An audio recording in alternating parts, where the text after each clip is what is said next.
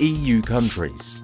Before Brexit, the UK has been leading the Capital Markets Union initiative, the idea of creating a single market for fintech innovations. However, Brexit makes the largest financial EU centre, London, to implement its own regulations. After Britain leaves the Union, Switzerland stays the major financial centre in the EU. According to the Crypto Valley Directory, in the small Swiss city of Zug, the number of fintech companies has exceeded the amount of 530.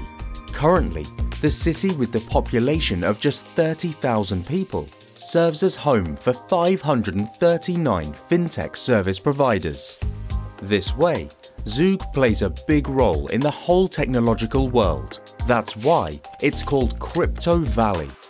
The place is so attractive to crypto companies due to its positive tax regulations, welcoming attitude to blockchain and business mindset.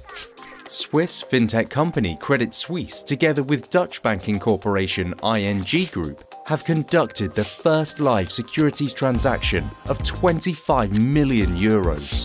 The transfer has taken place on the R3's Corda blockchain platform. The transaction was made by transferring not individual Dutch and German government securities, but accounts containing baskets of securities. Swiss Crypto Valley completed the testing of the blockchain voting system with success. The voting took place with the use of Zug's electronic ID system. The process was completed without the single server. The results have shown that the majority of voters found the system easy and convenient.